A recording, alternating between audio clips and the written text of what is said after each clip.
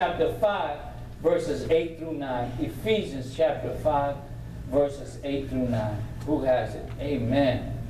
Hallelujah. For you were once darkness, but now you are light. Yes. Lord. Live as children of light, for the fruit of the light consists of all goodness, righteousness, and truth. For the fruit of the what? The light is what? All goodness and what? Righteousness and truth. Amen. You know, it hurts my heart. I like to be straightforward. Sometimes God gives you something, you just speak it even if it's not in the message. But it hurts my heart when I see, I was watching this TV show on HBO, and this guy was making fun of the churches or Christians, and you know, about money, and you know, he was sending money to them, and then he was just testing them, and he was doing a big show about it. And he was sharing that he was sending money, an envelope to him, and then he would send a donation, then the guy would come back and he'd get another letter, and they send another letter back, and then they ask him for more money. Then they send another letter back asking for more money. Then they said, I'll send you, I think like a handkerchief or something like that, and this is blessed, and then you get more money. You understand? And then, but to get that blessing, you got to send $39.95. I'm like, man, that's just kind of hard, you know, because if you're a Christian and you love the Lord, especially me, that you know, I love preaching the Word of God, and I enjoy helping people. You know, it gives a bad rep to other people, all the churches. You understand? Because, you know, but we know that the devil, that's how he's going to come. Because the devil knows the Word better than you do. You see what I'm saying? That's what he's going to use to try to infiltrate your what? Your mind. Because once you accept the Lord, and those watching my video, once you accept the Lord, He's yours. But, you know, your mind has to be renewed daily. You have to study the Word. You got to pray to keep yourself sanctified. Because all the enemy is going to come and try to impregnate you with bad thoughts or things that you've done in the past, or bring up that old luggage and you're still carrying it. You understand what I'm trying to say? And we got to be, you know, how do we know that? We have to equip ourselves with the Word of God and be able to understand that we're to meditate what day and night on the Word of God. Amen? Amen. Is that the truth? Amen. But it hurts me when you hear these things, because it kind of you know, gets people to say, well, I don't want to go to church. You see what I'm saying? I don't want to keep my covenant. Why should I go to church? I can stay home Sunday, wash my car, do my house bill, do this and that, and do these other things because of people like that. Well, if I go to church, they just want my money. That's what. You understand how he's polluting the gospel? And that's what he uses. He'll use anybody. That's why the Bible says, be careful. You will know them by the fruits they bear. When you hang out, I'm down to earth. When you hang out with a person, you get to know them. Just because I'm up here with a suit, you don't know what it took me to get up here. How many years of my life since the 80s and the things that I've been through in my life. You understand? But it takes time as a process.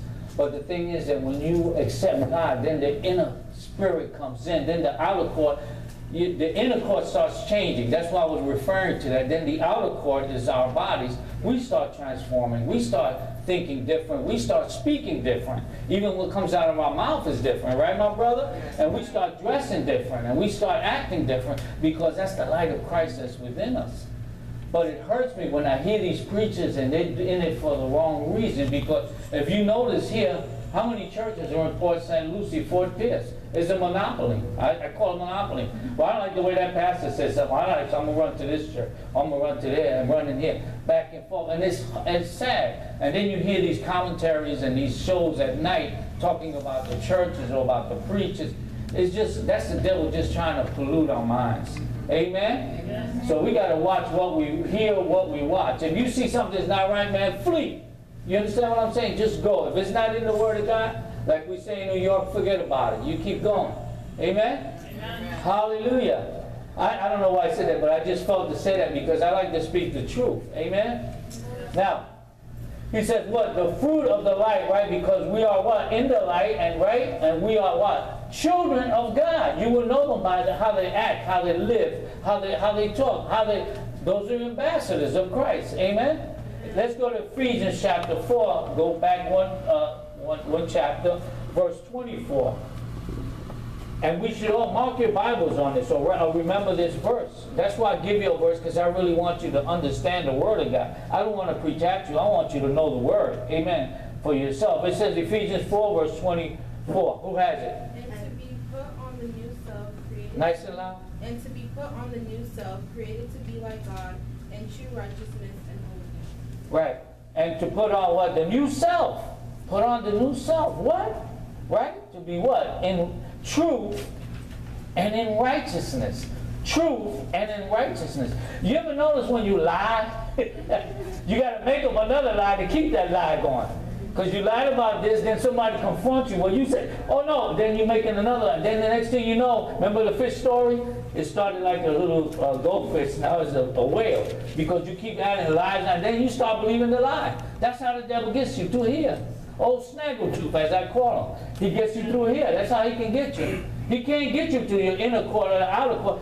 It's only through your mind. That's the only way that he can get you. Amen? 1 Corinthians chapter 6, verse 11. I know I gave a lot of scriptures this morning. Right? I was into it last night in the Word. Amen. 1 Corinthians chapter 6, verse 11. And such were some of you, but he has washed, but ye are Sanctified. And word. But ye are justified in the name of the Lord Jesus and by the Spirit of our God. Amen. Hallelujah.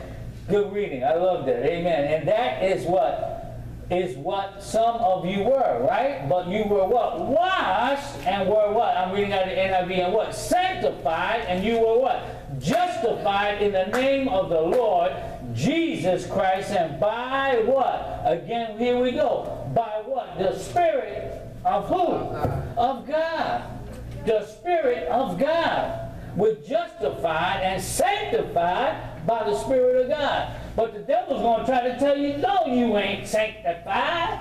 Don't you remember what you did last year? You think you're all holy now? You know what I'm saying? You think you're all that now because you have the Word? That's what he's going to bring up. He's the one that brings what? Condemnation. He's the one that's whispering in your ear. Amen. Trying to get you to remember your past. But you know, when we said God is forgotten, just remember this. Forget about it. Say, everybody say, forget about it. That's it. Forget about it. Amen. That's my New York style slang. So anyway, but we forget about it. Amen. Because we're what? We're walking in truth and in righteousness and in the holiness of Him. Because we've been washed by, not by ourselves or by this world, but by Him and sanctified through Him, through Christ Jesus. Amen? Is that the truth? Yes. Amen. Amen. So you know that you're sanctified, man. You're a royal priesthood. You're a chosen generation, Mama Lola. You have all power and authority. Amen. Amen. Through the kingdom of God. Amen. That's the truth. Amen. Let's go to Ezekiel chapter 18, verse 31. Ezekiel chapter 18, verse 31. I'm sorry to give you so much verses, but I want you to really see where I'm coming from. Amen. Hallelujah. Cast away from you all your transgressions, whereby ye have transgressed, and make you a new heart and a new spirit. For will ye die, O house of Israel? O Israel, rid yourself, it says in the NIV, of all your offense. You have what? Committed, and get a new what? Heart. Right? Yeah. And a what? A new spirit. Why will you die, O house of Israel? Amen. He's talking to the Israelites at that time. Amen. But what he's talking about, right? We're to get a what? A new heart. Amen. And commit ourselves to Christ Jesus. Amen. I mean, what does the Bible tell us to do? Not to lie, to do things right, to walk in honor, to walk in integrity. That you don't got to walk with, you know, somebody trying to get you put in the back. You know what I'm saying? That you're walking what? In the light. You see? And then when you look in the mirror, you know whatever people always going to say something about you. Nobody going to like, not everybody likes us. You know that's the truth, right? Somebody always got something negative to say, but that's all right, as long as he knows who I am. You see what I'm saying? And I have what? A relationship with him, and he has a relationship with me. Amen. I have a covenant. Amen. I thank God every day in my life. I've been saved since the 80s, 83, and it's been a process, my brother, every day of my life. Amen. That I stay focused on God. I read the Word to keep myself sanctified and not let my old self arise in me. What do I always say? Let the Holy Spirit that's within us, what? rise, and let my flesh what? Descend. Amen. Because the flesh always wants to do what's wrong. But you see, but when you think positive and you act positive and educate yourself, that's important. Education. Knowledge, that's power. Amen, right? Knowledge is power. It's the truth. Knowledge is power. Amen. Amen. Hallelujah. I know I don't be preaching these sermons that everybody preach, but I want to preach the truth. Amen. That's going to set us free. Amen. We know that we've been saved, we've been sanctified, we know who Jesus is. Now we got to learn the Word of God, the promises that are in there in order to continue to walk our lives daily. And I still say I don't got it all together. It's been 30-some years I've been serving the Lord. I've been in every kind of ministry. But what? I'm still learning every day. And I don't take it by chance or by grant that that I can't fall. I can fall too. Amen. But if I stay in the Word and I keep cleansing my mind with the Word of God, I keep praying, I keep asking, then I'm going into the inner court, then the outer court will start changing. You see what I'm trying to say? The inner court that's within us. Amen? Amen. Hallelujah. Now, salvation of the soul, I believe, is the spirit of all things that have become new. However, our souls has not yet had received it, some of us. Amen. Because I meet a lot of people, and I'm straightforward. You know, I tell them all the time, you can lie to me till you're blue in the face, but God knows your heart. You see, you can lie to everybody else, you can play the role, but God knows if you're sincere or who you are by the relationship that you have with Him. Amen? Amen. And then the blessings come on our lives. Amen. Why do me and my wife always get blessed? Why I say, I always say that why you give up everything you got to start a church, you got a few people and you're doing this and you're going here and there. Why? Because I love God. God called me to do something. I listen to Him. You see what I'm saying? We say, how do we hear God? Through prayer, through fasting. Amen? Amen. These are promises that, how I know when I need something for my family, my daughter gets sick or something, where do I go? I come right here. I lay on the floor. I say, Lord, my daughter's sick. I don't need nobody here at church. I live by myself. My daughter's sick. This is happening in my life. This is financing. Whatever it is, I just give it to God. And I just say, Lord, I believe you're going to see me through. If you're going to, and that's it. And I walk away from it. And I got that inner peace that comes only from God. Right, Mama Lola? Amen. Only comes from God. And having what? A relationship with God. A true relationship. That's why it hurts me when I hear these characters on TV talking about my father. Amen. I take it literally. That you're talking about my dad, our Father.